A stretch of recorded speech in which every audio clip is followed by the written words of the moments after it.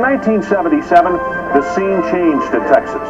Darrell Royal moved up to a position as athletic director, and Fred Akers returned to Texas to become their head coach. I was not Darrell Royal. I was not there to replace Darrell in any way. I succeeded him, and now it's Fred Akers' turn. I'm going to be Fred Akers. And Earl is going to need to adjust to me, and he did. Campbell, at Akers' suggestion, dropped 20 pounds and reported for the fall season at 225. I weighed like 245, I think, and I never will forget this. Fred Akers called me in his office, and I knew Coach Akers from my freshman year because he was a running back coach. And he calls me in, and this guy, you got to understand Coach Akers. I mean, he gets right in your face, and he's looking at you. He said, "You want to run the football next year?" I said, "Yes, sir." He said, "Okay, you know what I formation is?" I said, "Yeah, I think I've seen it a couple of times." He said, "I'm going to tell you something. You go all the way down to 225 pounds because you're going to be the man next year. You're going to carry the ball about 35 times a game." I said, "Is that right?" He said, "Yeah, I'm going to make Ham Jones the fullback and you're going to be the halfback. You understand that?" So I immediately got with Frank Medina, and I would work out with Frank. My days would start back then 5:30, 6 o'clock in the morning. Once Earl went to Frank, and he said, "You know, I want to do this," and Frank was relentless. It would be dark, and I would be running around the stadium, 200 or 300 sit-ups before class, punching bag. Then he'd throw me in the steam room. Earl would work with him early in the morning, work all day, and then come back and work with the other players in the afternoon. And I was afraid he was going to get burned out because he was really, really taxing himself physically. I think that the thing that Frank Medina taught me above everything, that if you want something and you really, really want it bad enough, you'll do anything. That year, 1977, turned into a legendary season for Earl Campbell and the Texas Longhorns. I knew that I needed to get into a two-back offense, and there aren't many options when you make that decision. And we ran the split-back veer and the I formation, and the I came because of Earl Campbell. In UT's opening game against Boston College, Campbell got 87 yards on 17 carries, and he scored a touchdown, as UT won easily, 44-0. In the second game, UT blew out Virginia 68-0 as Campbell produced 156 yards on 19 carries. The trend continued against Rice, with UT winning 72-15. Campbell 131 yards on 13 carries and 4 touchdowns. The fourth game against bitter rival Oklahoma saw Campbell deliver 100 yards again as UT won 13-6. Steve Hall trapped that defensive back somehow. I mean, he was so big there. I just think he just kind of laid on the guy like this.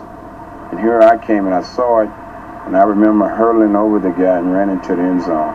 What a high that was. And I just kind of set the ball down and walked off like always.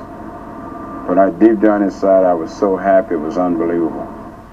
In the fifth game of the year, Texas defeated Arkansas 13-9 as the Tyler Rose notched another superior performance.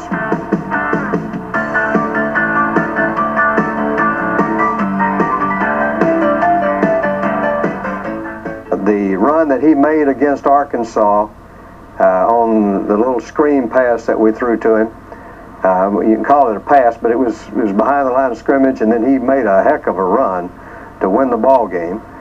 Fred Akers has enough confidence in me. Clock's running out. Randall McKeit's the quarterback. He threw me in that screen pass. I swore I was in the end zone before my knees hit, but I knew I saw one guy in front of me in the end zone. So what I figured I'd do to him was lower my head and run over him, but the ref said my knee went down. And I remember sticking that ball over there in the end zone. Now, Campbell, sensing a very special year, began to thunder. Against SMU, the sixth game of the year, UT won 30-14 as Campbell burned the Ponies for 213 yards and 1 touchdown.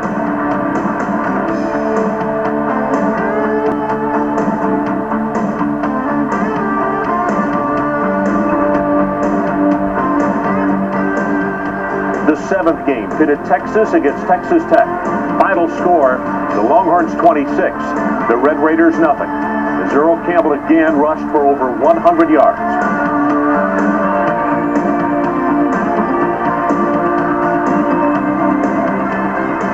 Another highlight film against the University of Houston, rushing for 173 yards and 3 touchdowns, as UT won 35-21. The thing that I will always remember about that Houston game is the night before when we started our team meeting, Earl couldn't make it. He was sick. He had 104 temperature. I mean, he was vomiting. He couldn't keep anything on his stomach. We put him to bed.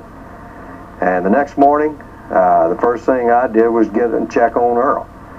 And he still had a temperature. He was still feeling weak. And I thought, good gracious, what a time to have to go without a guy like Earl. I think that's the game that Fred Akers really made up in his mind, that I'm going to just let it all hang out. I'm going to give it to him, just see how much he can stand. All he did that day was gain 190 yards rushing. And he was weak.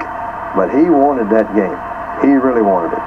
I think in the south end zone, on my third touchdown, I ran down on my knees and I said, thank God. And I think I did like that when it was all over. I set the ball down and got down and said, thank God, and walked off. I think to this day in 1991, I am the only one that ever knocked Bevo down. And I think I did it during that game. He did run into Bevo in the end zone. That's right, in Rice Stadium. Against TCU in the 9th game of the year, Campbell rushed for 153 yards and scored 2 touchdowns. Texas won 44-14. 10th game of the year, UT 29, Baylor 7. Campbell 181 yards on 32 carries, 1 touchdown. In his final regular season game as a Longhorn, Campbell delivered what has to be considered a class performance against the Aggies. Carrying for 228 yards, he scored 4 touchdowns as Texas defeated A&M 57-28. Coming down the tunnel, Fred Akers walked over. He said, you know, you want to win the Heisman Trophy? I said, yeah. He said, tell you what you do. You give me something over 100 yards and you'll win it. We told Earl that he's going to have to handle the ball 30 times in that ball game, and that each 30 need to be his best of the year. He doesn't need to leave there with anyone in the stands not singing his praises. That if he wins this ball game, he'll win the Heisman Trophy. Every time I got that ball in my hand, I thought about what he told me coming on into that field. You give me 100 yards and you'll do it. You know, Earl's the kind of guy that you forget about as a receiver. That was my nickname. Brick hands, a brick house or something. So in that game against A&M, we had kind of been working during the week on this. It's kind of like a flare route to the left, except for I was the guy that was going to be catching the ball and doing the flare. It was a pass, believe it or not, that we'd thrown several times in practice, but never in a game. But Randy McKeachin was going to take the ball in the other offense and roll over to their right. Well, for some reason, all those A&M people thought they should go over there. And I was just standing over there all by myself. And McKeachin said that he swore that he's seen every inch of my eyes get that big. Saying, I don't know. He said, just don't drop it, just catch it. And I got it, and I just ran all the way on the left side all by myself. It just broke the whole stadium. I mean, it got deathly quiet around there when he hit that seam up that sideline. No one expected him to do it. Earl Campbell produced 1,744 yards on 267 carries, and that's an average per try of 6.5 yards. Also add 19 touchdowns. Those numbers were good enough for Campbell to lead the nation in both rushing and scoring. Total UT stats for the Tyler Rose: 4,440 yards on 765 carries for a 5.8 yards per carry average. The honors were soon in coming. Top runner in Southwest Conference history, top rusher in Texas history, nominated for the Heisman Trophy. Could it be that the Tyler Rose would win the Heisman Trophy?